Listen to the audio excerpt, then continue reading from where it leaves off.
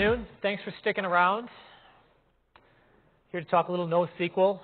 And my idea of MinneBar is like you learn more from the guys in the hallway than you do from guys in the room a lot of the times. Just get people talking. So I looked at the sessions and I man, no one's talking MongoDB. No one's talking NoSQL. So I said, well, I know some people that know that kind of stuff. So I figured I'd get some people together and hear their stories. So part of the panelists, we've got Christian Astrike. He's actually my cousin.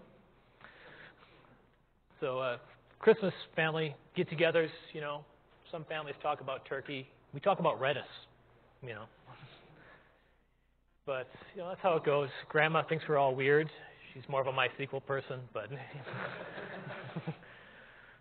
But yeah, he's done some great work with Redis, kind of UHG, but some really cool stuff. He's evaluated MongoDB. And Grant Wood, who I met about 6 months ago at kind of a Scotchtoberfest a mutual friend put on. So we had about 25 bottles of single malt Scotch to choose from. And what did we talk about? CouchDB, right? And it turned out okay, right?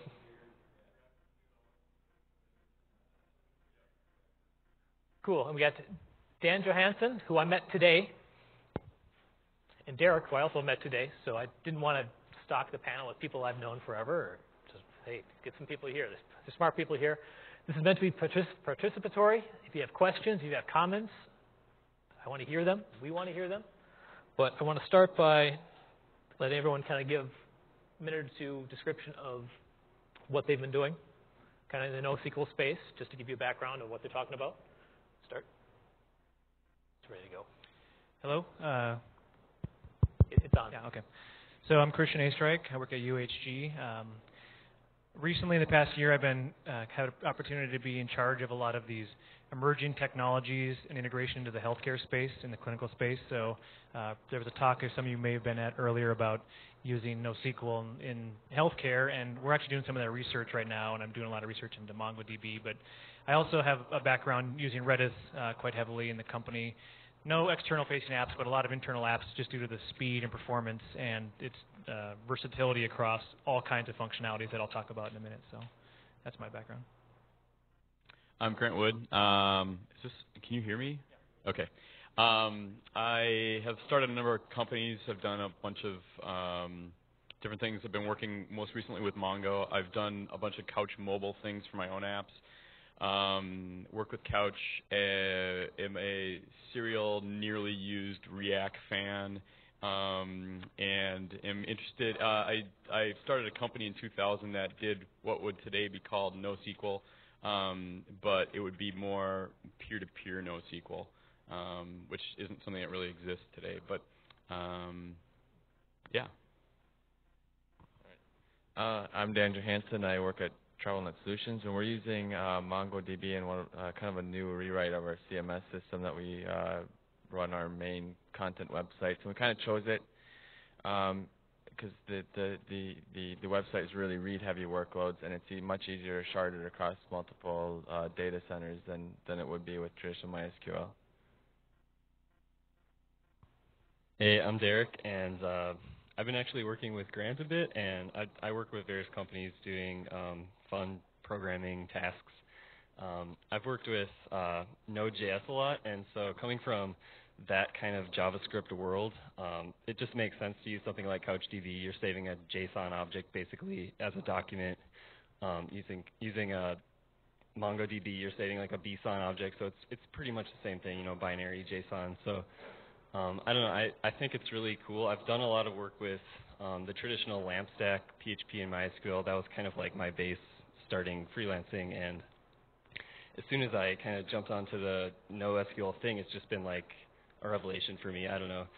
It's just a lot more fun, and it's so much more easy to prototype stuff now, it seems like anyways. So, yep, that's kind of my history and stuff. Pass it down.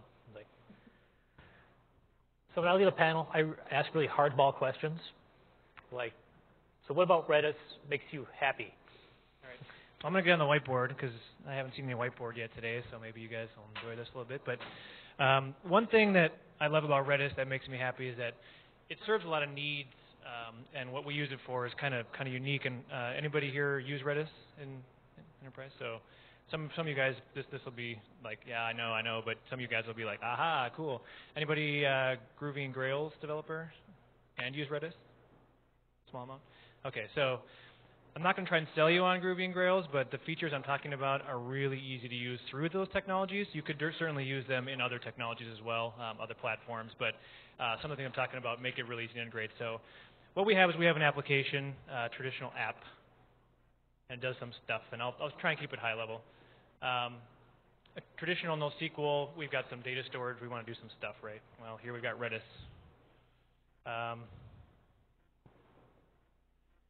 That's all fine and dandy. You can persist data. You know, your app can stick data into here. You can put data into your Redis database. You've got some data that lives down here. One thing that we really like about Redis is that it's an in-memory database. You know, there's a couple different persistence mechanisms with Redis you can enable if you don't want to have it to be destroyed upon every time it goes down or up. You can have like a log, a journaling system. You can have also do like a snapshot where it'll back up your snapshot to disk too, so you can also get that restore if you need it. So it's pretty good for data integrity, but I wouldn't rely on Redis as a truly solid data integrity in of itself. So what we use it for a lot is applications in which we need to produce some results, statistics, reporting, a lot of apps that do reporting that need to persist data, and that works really great. But a couple other things that we also use it for, inside of the app we have content we display to users, and we've got some HTML page in our app that has some segments that produce some fairly complicated things to render. Maybe it's complex data analytics that are graphed or what ends up being happening. We end up taking these results, and not only is there data that's persisted here that are person objects, your place objects, et cetera, our drivers with Grails here allow us to memoize that content, and I'll put framework. So we can memoize this data, and then we get these objects in memory as well. Now we've got page content caching that Redis is also doing. It's persisting our data. It's doing content caching on the page. So when this page loads back up, we get, boom, it's instantaneous. Comes back up right away. It's in memory. Oh, and we also want to do some message-driven stuff. Well, we could use MQ. We could use JMS. All that stuff is really great. But why not just use Redis? It's already there, and it's available. It's in memory. So there's some frameworks within Grails, and JustQ is what it's called. And that allows us to basically have this queues, and the app can then queue up into this queues, and it actually uses Redis as the backend. So now we've got an MQ system, we've got data persistence through, a database layer, and we've got caching all going into Redis. So the point is that we can use this one implementation of Redis, and if we want to have it, if you want to have multiple instances here, you could certainly do this. And what I really like about it is that it serves a lot of needs in our particular enterprise space here. So I use this a lot as a data backer because it's so lightning fast. I could spin up MySQL. We could use some Oracle instances that we have, but getting procurement for those from the enterprise team is like pulling teeth at our company. So I can fire this up and I can use this on my servers in about 2 minutes. I download it, fire it up, it's done. So that's what's really great about Redis too. It runs really fast. Its overhead is really low when it boots up. I think it uses like 400K. Worth of memory usage. It's really low. And then as you start streaming stuff into it, its memory footprint goes up and up and up. But so it serves a lot of these different needs, all with one implementation. So it's great for us. It does a lot of things. So, any questions on that?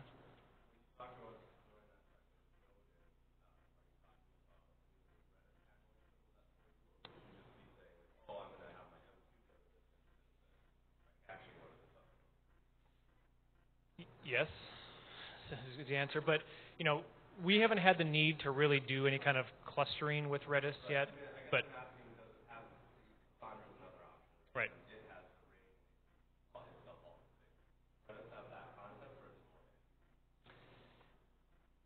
So I think the answer is that it does have that concept. There's a Redis clustering support across here, and There's a couple different ways to set it up, and I'm not probably the best to speak to that, but I can tell you that from what I've seen through like white papers and reading a lot of documentation on their website, you can have clusters, you can have distributed data, so you can have clusters of Redis where you've got, let's say you have data spread across here, you could have 1, 2, 3, 4, 5, 6, 7, 8, 9.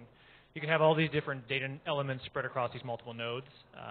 You can do backups to these nodes, so these nodes you can have master and slaves, so then we've got 1, 2, 3, 4, 5, 6, 7, 8, 9, and these actually talk to each other. A ping and a pong. There's a kind of a ACK and an ACK back, so they will keep track of instances and if they're up or they're down, and you can configure the servers to basically time out other servers to like, hey, you didn't give me an acknowledgement back. So there is capabilities to set up this clustering within Redis. Again, our needs haven't been that great, but it certainly does support it from what I've seen. So. Stability. Have you run nodes? Not months. Typically, we don't use Redis as a long-term persistent data store. We use it as more of a short-term persistent data store. So, the kind of things that we're doing to our application and this particular app I'm talking about, we're doing a lot of performance metrics, data analysis. So we don't have to hold the data as long as we want to deliver it to the management team. So usually it's a week or two that it persists in there. So never months worth of data. But I haven't had any stability problems, and we're running on a Windows server. A Windows. I don't know the box. It's just a 32-bit Windows server, so it's JVM 1.6. So yeah, I don't know. It's been good. Cool.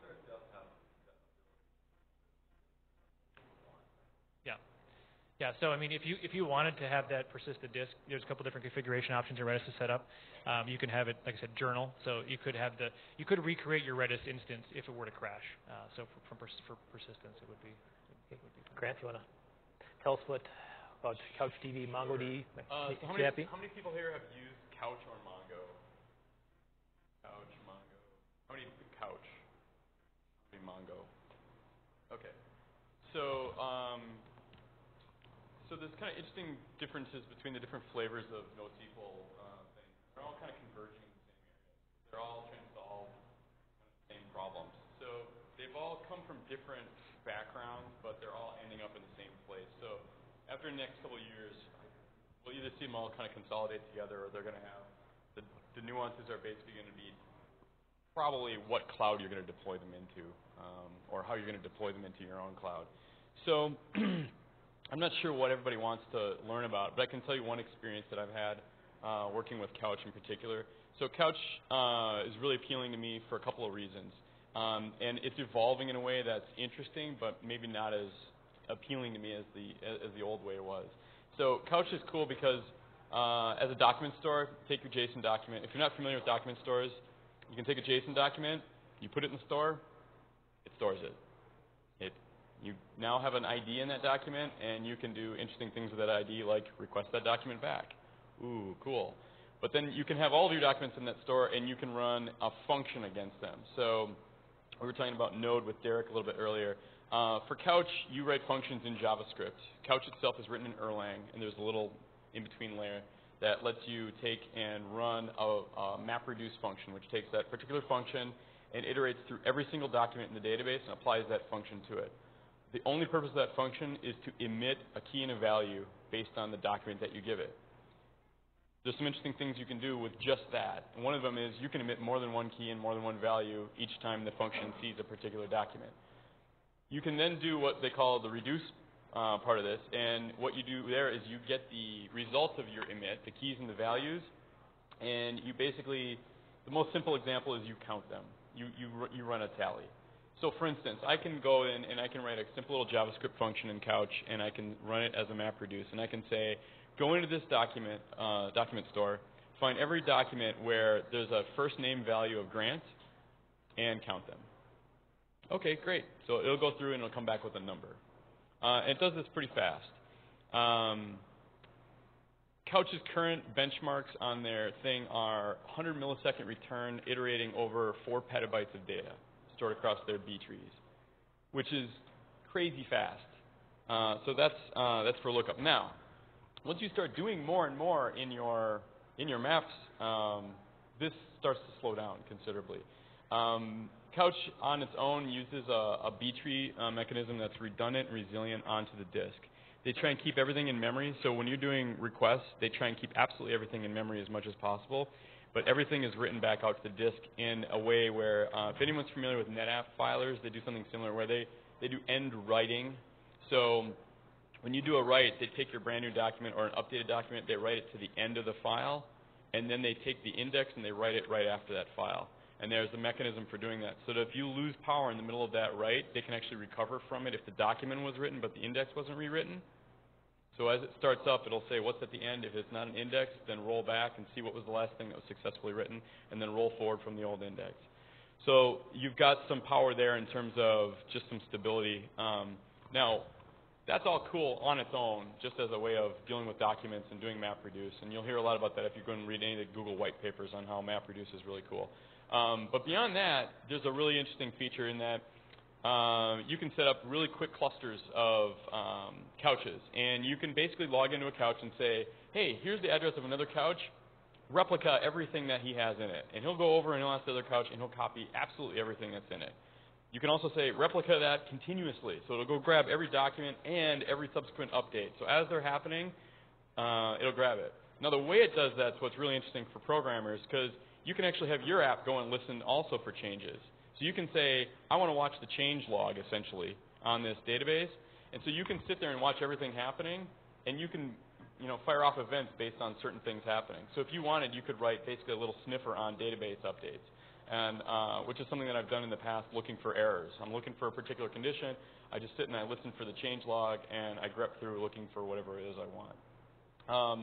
Now, there's another interesting part about this is all you're doing is you send an HTTP request to one of your couches, and it just starts replica setting itself, okay?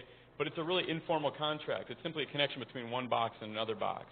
So if anybody here has worked on really big SQL systems in really big companies, just about the last thing you're going to be able to do when you want is, can I have a copy of that data? Really aggressive companies that do something where a team will get a box somewhere, and every night they'll dump the production database onto that box. And so every day you get a brand new thing. And that's great, but you kind of lose your work every night in that one box. And that's not really all that great.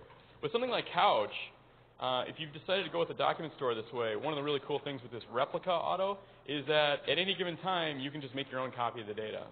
And you've got it, and you can do whatever you want. More interesting is that when you make that copy, you can give it a filter. And you can say, I only want this set of copies. So using the same mechanism as a MapReduce, you can reduce out data, and you can only grab the subset that you want. Now, think about, I don't know if anybody was at some of the healthcare things that were earlier today, but they're talking about the problems of HEPA security and how do I give someone a view of something. So just at the crudest level, I bet anybody in this room could write the following system. Someone logs in, gets a credential. We look up that credential. We figure out what they're able to see. We basically build a MapReduce. We go to the database, we ask for a copy of the data that matches everything that they're allowed to see. Now they have their own copy. Now they're the owner of it. It could live in your system, it could live in their system, it could live absolutely anywhere. And you could even sign everything so you know where they got it and all that kind of fun stuff. There's no possible way that data could leak out of that because you've got a nice copy. Oh, and by the way, you can set up a continuous replica on that so that data set is always being updated. This is really useful for other things too, which is another thing that makes Couch interesting in that you can set up continuous replication so that you can run your queries for your reports off one. You can be dumping data in it into another one. You can slice and dice the data a million different ways with Couch. Now, Couch 2.0, they're changing things and they're making it a little more admin friendly, which is more what Mongo people are used to. So in Mongo, if you want to have two things that have the same thing, you create what's called a replica set. You publish a document into Mongo, and you say, here you go, and it has a replica set ID, and it basically goes out and it talks to the machine addresses that you gave it, and it says, hey, I want you to join up, and they say, oh, yeah, we're going to join up. Okay, I'm in the same one as you, and now we start sharing data across those Mongos. And you can report on one, and you can run it the exact same way, but from an administration standpoint, it's a little bit more what people are used to when they're talking about running a cluster. Couchbase 2.0 is headed in that direction now, where they basically do something kind of like Redis, where you have React, where you have a hash ring, you can join up volumes and remove volumes, and there's a little client-side thing that basically determines which member of the ring that you want to talk to get the piece of data that you want. Again, they do that so that they keep everything in memory, so everything's really fast for retrieving. They also do incremental updates. So basically, this is Couchbase 2.0 now, not Mongo, but basically you can run a MapReduce. The MapReduce will get sent out to all the different machines. I'm sorry, I should move this farther away, I guess. It'll send your MapReduce to each individual machine that has the individual piece of data. It'll run across each individual machine. It'll run all the results back to the proxy, which will basically sort them for you, put them all back together, and return them. And the putting back together is inconsequential in time, is how they describe it, essentially.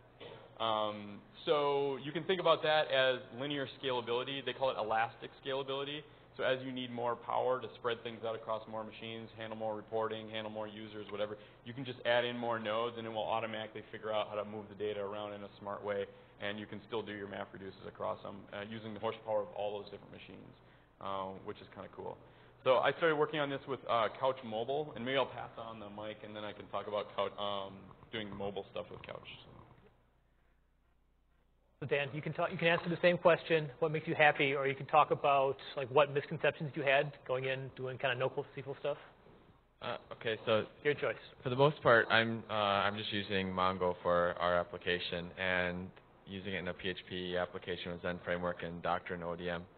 I kind of did a lot of research before using anything, so I kind of had an idea what to expect. But there were some things that you have to kind of think about a lot differently coming from MySQL than you do when you're using NoSQL. And there are some things that end up being easier, especially if you're dealing with hierarchies of documents or hierarchies of trees and that sort of thing. Like with a hierarchy, you can just create a set of all the parents of that are above that particular node. Where in MySQL you have to do some other tricks, and it's kind of a fun way to get there. Some of the other things that you have to be aware of is even in NoSQL you may still have relationships between different objects. And in some cases you have to sort of, if you can't guarantee that that relation is always going to be there, you have to denormalize some of the data that you might need in this other object. So you have to kind of keep that in mind all the time when you're developing these different objects.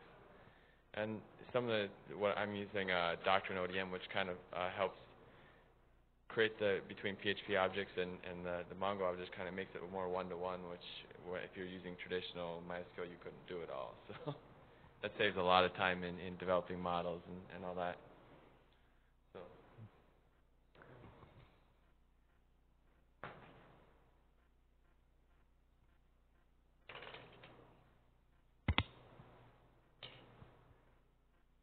So I think I'm just going to talk a little bit about my experience with the difference between SQL and NoSQL general concepts. My background is doing PHP and doing MySQL basically, and building like content management systems. And you have a lot of relationships between your different models that you're defining in your database, and they're basically defined in such a way that you can do one string, one call, one kind of SQL query, and it will return everything for you in one kind of clump. And so the way that you kind of want to architect your data is you want to normalize all of your data so that it's very distinct sections, and nothing is like, you're not embedding too much information in one table, so you can kind of, that's kind of how you deal with MySQL like performance stuff, I think. But I don't know, and also maybe, does it sound useful like talking about this to anyone, or? Okay, cool. So with MySQL, you have a user table. You give it an ID, you'll give it a name, bio. So, okay, you have that one table in MySQL, that's cool. You can query on it, say, find by ID user table or whatever, or find all from user table. Well, now you want to attach a profile to it. So maybe bio, you don't want to put too much in there. So you're thinking, okay, maybe I want to store this in another document, another table called user profile. So in here we'll change our data model. Now we have we'll have this will have an ID. This will have all sorts of cool stuff like age, location, etc. So now, how do we get these two documents from one call? So with MySQL, you'd have to set up a data relationship. You would say, okay, you could do it a number of ways, obviously, but you could do like a profile ID.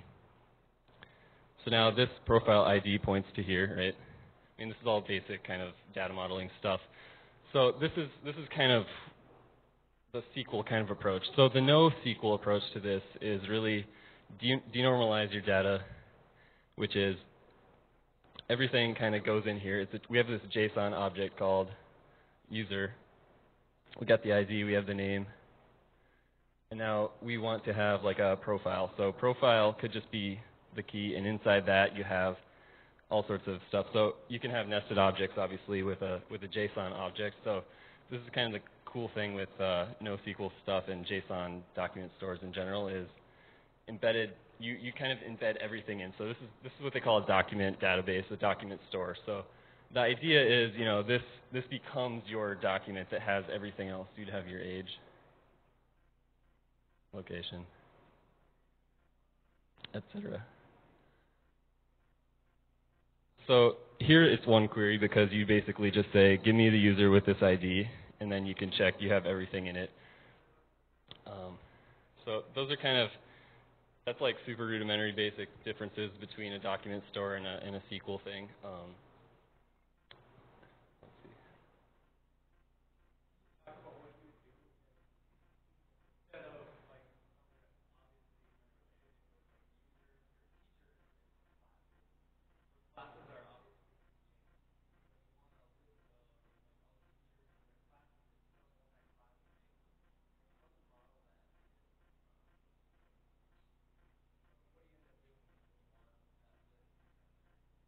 Right.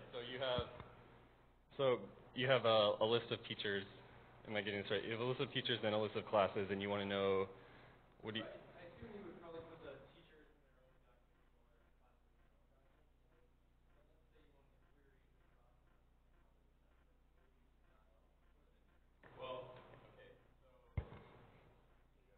The answer is there's many, many ways to do that. So this is one of the things that's very different that fits right in with what Derek's talking about. So in a database, you create different tables for everything, and that's your schema. In a NoSQL document store, you can put many, many, many kinds of various documents in the same exact database. Most databases allow you to segment out the parts of your database into arbitrary buckets. So like Couch has buckets and Mongo has collections. They're analogous. React has buckets as well. So you can basically say, I'm going to create a database. The database is an instance and address space. And then you get a namespace, which is the number of buckets. And then usually in that namespace is also indexes. So you get 24,000 indexes in a Couch.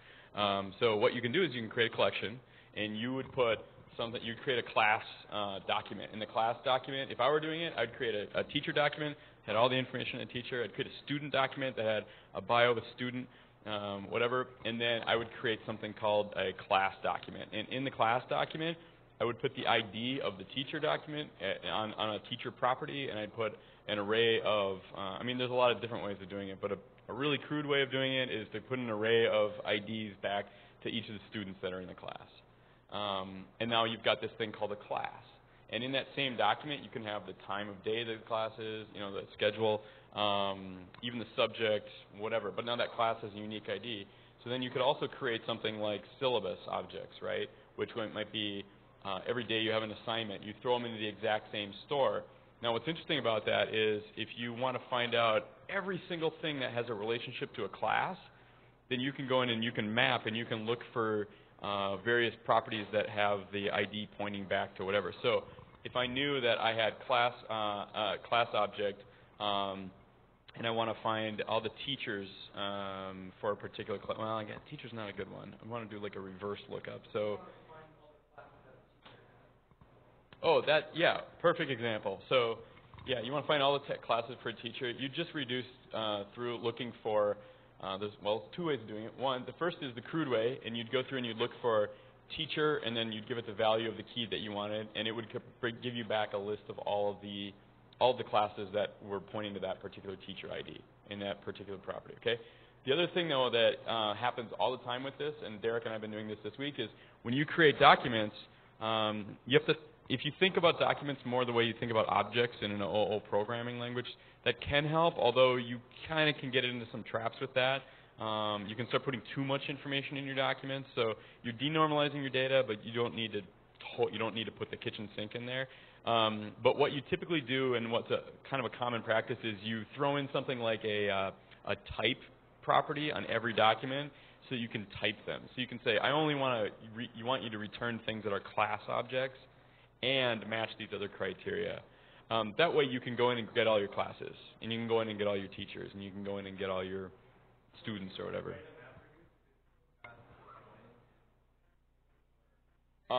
Yeah, so MapReduce is an N1 operation. N is the number of documents in your collection. So this is a number that's important when you start deciding how many documents you want to have in your particular collection. So your collection is going to be the scope on which you do a find operation or you do a MapReduce operation. A find is essentially the same thing. Like in Mongo, you can go on the console and you can type find, and you give it a JSON document basically that has a property and a key and a property and a key, or a key and a value and a key and a value, and it'll find anything that has those key and values, and it'll add them into your result set. So one thing that's cool is you can actually treat it really like similar to how you do things in SQL. You can just have like your user, and like if you just create every document, they're not in their own tables, they're all in the same kind of space or bucket, but they have a type. This is what Grant was talking about. They have a type so that you can search on, and you can use that almost as it's like a table. So like, and that's just like an arbitrary thing that you could create, but you attach like a classes to your user. You have this user document, and now it has a classes. So if this user was a teacher, so perchance is the teacher like kind of record we're talking about here. You know, you have classes, which is just an array of IDs that point to a class type. So that's kind of one way you can basically do it. So I mean, there's things that are different, like, and there's things that are similar. The real win with document stores versus kind of table stores is for prototyping. So this is good for like startup situations where, you know, you go in one day and you've kind of brilliantly architected this whole structure for your database, and you start building all code on top of that, and it's really, with MySQL, it's kind of fragile in a sense. You're creating all these test documents and running all these tests, and like, it's more of an issue, I guess, when you're in production scenario. But the idea is with prototyping is like your business requirements change so fast in a startup. You have one thing you have to do this week, next week it's like, oh, flip that on its head. We have to add all this and that and change this around. And so with like NoSQL, you can just, it's just like you just do it. You change it. You know, you change your document model before you save it. With a MySQL approach, you kind of have to like consider what you've already built and what's going to break if I start adding in new stuff. And you have to go back and change a lot of your code instead of just changing your data model in a sense. So yeah, I mean, there's a big win in prototyping scenarios with something like CouchDB, but then there's also To that point, when you're talking about changing how does that work when you're in production? So at the startup, we may pivot when we're in production. How do you deal with changing the data store of all the people that's already in the old? So each document is mutable. So typically what you do, I looked for last night and to try and prepare for today. There's a really cool thing in Mongo. So SQL database, you're probably used to SQL scripts, and when you start up an instance, it'll fire off all your scripts, and so it'll make any updates that you've made to your tables. So there's a tool like that for Mongo, and I can't recall the name of it. I looked for it. And basically what they do is they create a collection in Mongo. You put JSON, you put JavaScripts in there, and the JavaScripts have your conversion tools. So you basically just write code that iterates through all the documents of a type or every single document in your collection, and you update the document. You change it just like you'd change JSON that you were manipulating in a web page or you'd manipulating anywhere else. So it's a JSON object. You can do anything to it. So a common one is you put date and time stamps in something, right? Well, What if you need another kind of time information in addition to create date and last updated? You want to put something else like, I don't know, last time supervisor modified it, or just making something up. So what you'd do is you'd create something that would iterate through, look for all the documents that you wanted to add that field to, and you'd update the JSON document and you'd save it in place. When you save a document in here, this is something we haven't really talked about yet. So SQL, you've got a unique key that you have to have in a row that makes it unique against everything else. These document stores do the same thing, but they do it in a different way. Instead of giving you some sort of incrementing key that means something in a table, they generate a semi-random UUID for every single document. So every single document that goes in here gets a brand new UUID. Typically, Mongo and Couch do it the same way. You get this property gets added into every single document that you add. You can set your own value on that. But anytime you use the same value as another document has, you're going to replace the document. So if you're creating a new document, you don't put ID on there, it'll create it for you. If you're creating a document and you do put it on there, it'll be a create or update. So if it exists, it'll overwrite it. If it doesn't exist, whatever. So that's how you grab out a document and then you save it back. And so it knows you're updating the document based on this. So there is still maintenance to change your schema. You will still have to do that. But if you do MapReduce, so here's the consequence of not updating. This is kind of the other kind of interesting bit. If I go through and I add in my supervisor date property into something, I might add it to all those documents, but I don't actually have a date to put in there that's important to my business case, right? Because I haven't done it yet, but I've added in that property, so it's empty. It's in there, right? So if I have now updated my schema and I don't go and add that, when you map through or you do a find, anything that doesn't have that property, if you're looking for a value on that property, it simply won't return, which is correct because it doesn't have that property. The same way, if you search for classes across a collection that has students and teachers in it, it'll only return you teachers that have classes, but it ignores all the other documents because they don't have that property in it. I don't know if that helps or if that confuses the situation. Yeah. Yes. In my situation, we can't go back and go through all of our data to update it, right? Right. We have to do it in such a way that we can add new data and then modify the code to gracefully handle the cases where it's not. Yeah, I've likened it to log files.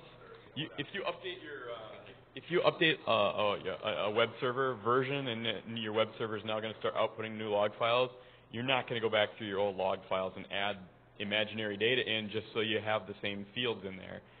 You might have to change how your grep works when you're pouring through your log files back beyond a certain date. But it's just something you have to be aware of more than anything. You can't invent historical data. And that's where a majority of your data going into one of these things comes from. Think of it as log files. Now, that's not always the case. There is application-specific documents that you can put in systems like these that aren't getting generated on the same level that log files are. That doesn't mean you don't have big data. It just means you have different data. And if you need to go back and add stuff, you can do it. And these systems are really well suited towards really big, long projects. It's just don't expect it to happen today. You can run something literally for a month across 100 servers, and by the time it's done, you've updated everything. And you've been using it in the meantime. So, question?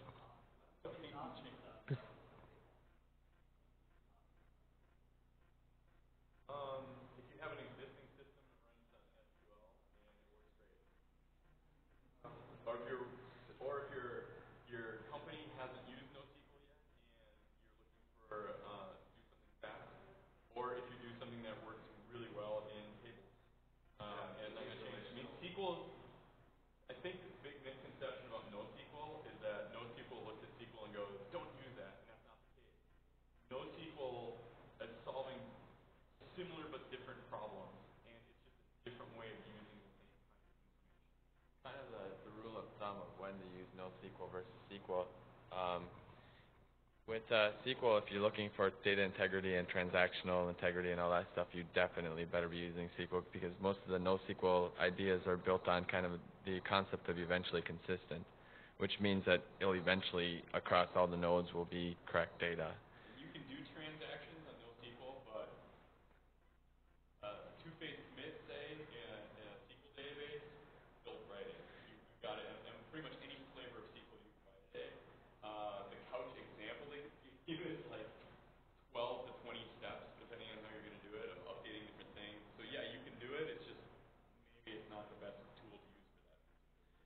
another sort of scenario, and it kind of depends on what sort of use case you have, what kind of data you have, and how you're using it. NoSQL works best if you're kind of taking the approach of, well, I need data to look like this when I'm using it in my application. It's not as flexible when you need to do ad hoc reporting, joining a bunch of different tables together, building reports, that sort of thing. It can be done, but you got to go through MapReduce and some other processes to get there. Whereas in MySQL, you can write a quick query with a bunch of joins or whatever you needed to do to pull it together and get it out there. That's a really good point. You have to think differently about your data with a document store. And in fact, one of the projects I'm working on right now, we're actually looking at incorporating Redis on top of Mongo or Couch.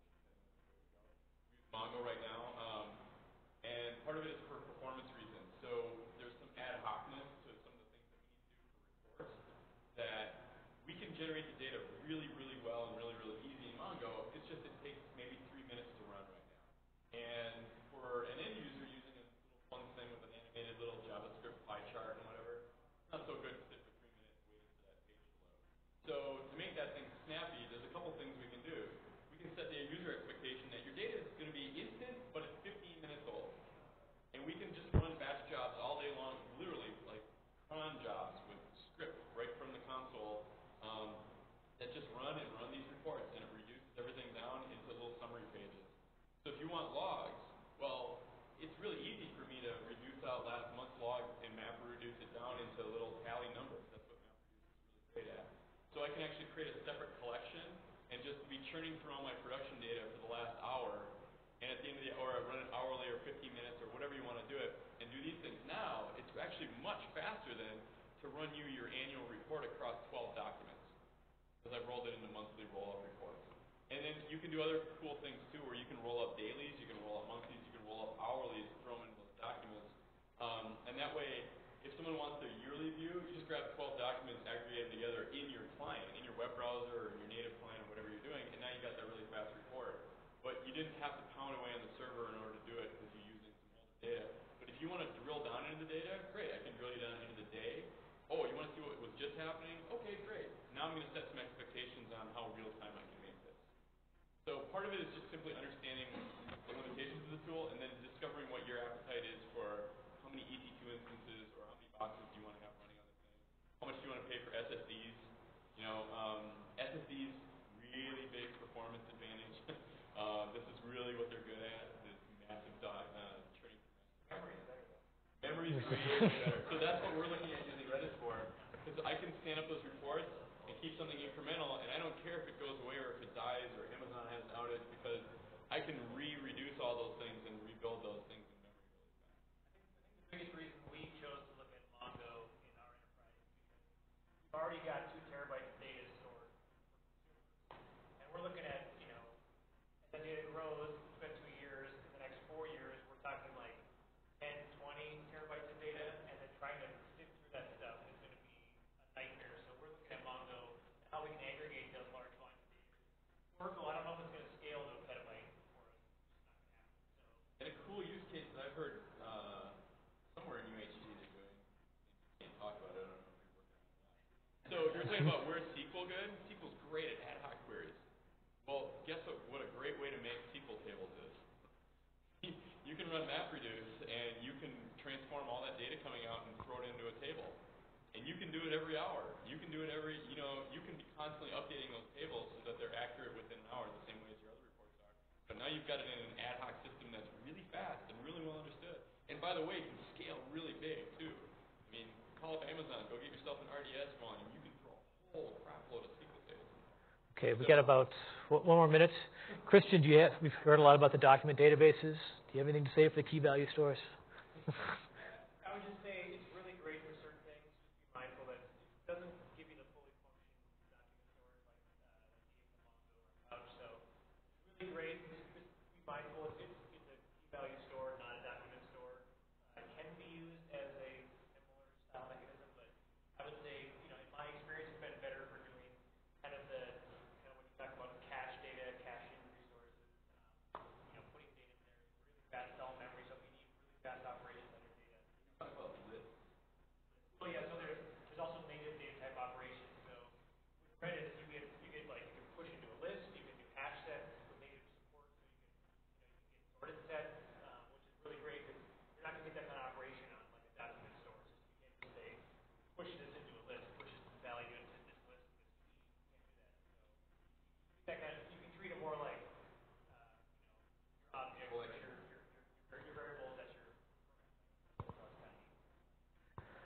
Cool. That's about the time we have.